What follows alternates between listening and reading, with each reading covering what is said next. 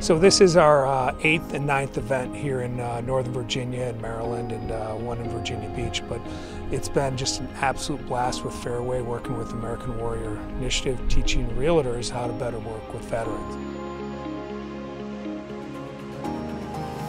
The rescue squad is in this room.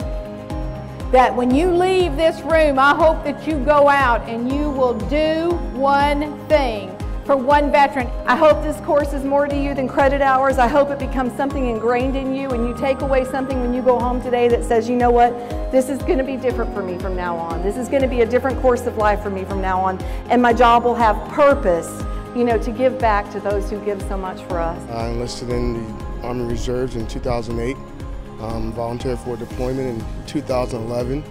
I was subsequently injured in March 2012 and spent 3 years recovering at Walter Reed after multiple surgeries and dealing with, physical rehab. Ryan applied to the American Warrior Initiative, and he had some challenges, and he kind of was given some Social Security income, and they stopped it. So it put him in kind of him and his entire family in an unfortunate situation.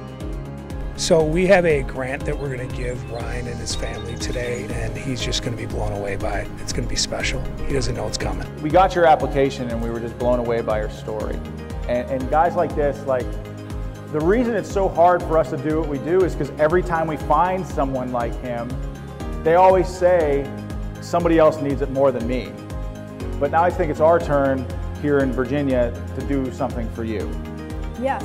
So at this time, the American Warrior Initiative, because of the generosity of the Fairway Independent Mortgage Corporation, the branch manager here, we'd like to give you a small family grant that we hope can help you in some way. Here she comes up here for a family grant of $5,000. Here, you want to hold this?